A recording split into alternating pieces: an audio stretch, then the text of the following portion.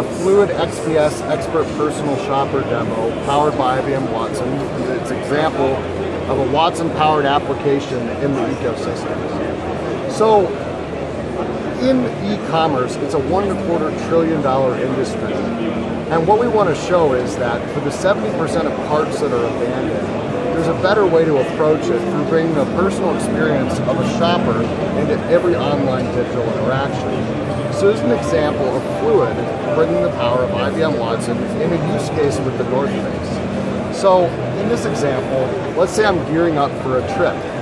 Well, I'd go to the North Face's website, and instead of dealing with the drop-down menu, search links, I'm going to open a conversation with Watson directly. In the conversation, I'm able to ask Watson in natural language that I'm gearing up for a 14-day backpacking trip, and I want to know what equipment to look for. Now, there's a lot going on in this question.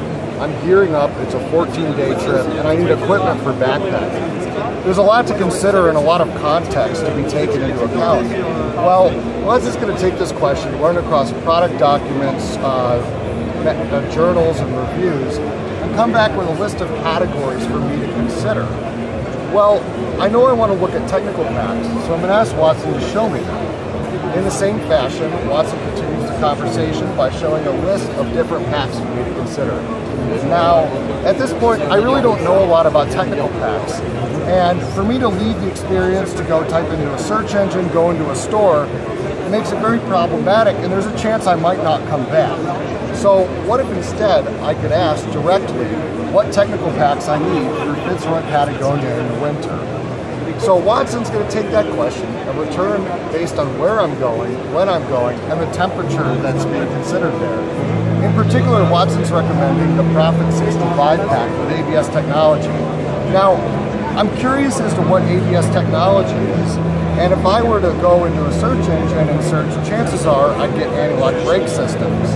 Well, if I were to ask Watson what ABS technology is in the context here, it's going to bring me to avalanche airbag systems, which you'll see in a moment.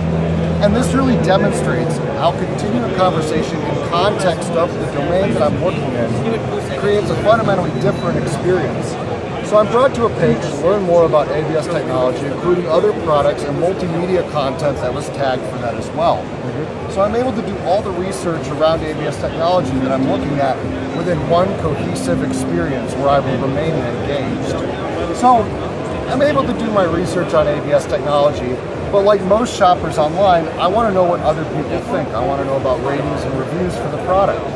So what I'm going to do is I'm going to ask Watson to show me how the product is rated. So I'll go back into the conversation and I'll ask Watson to see ratings. Now, this is all content that's been curated, and he's going to respond with ratings and reviews as well as journals that relate to the product as well. So I'm able to get a comprehensive view of how to consider the product. So I've done my research, I'm engaged, I've stayed within the experience. It's now time for me to check out. I know I want the Profit 65. I'm going to tell Watson to check out. And an interesting thing here is, based on what we've been talking about, Watson's also recommending additional products to consider for my trip. This is an example of bringing a very personal shopping experience into the hands of a digital consumer through the power of IBM Watson.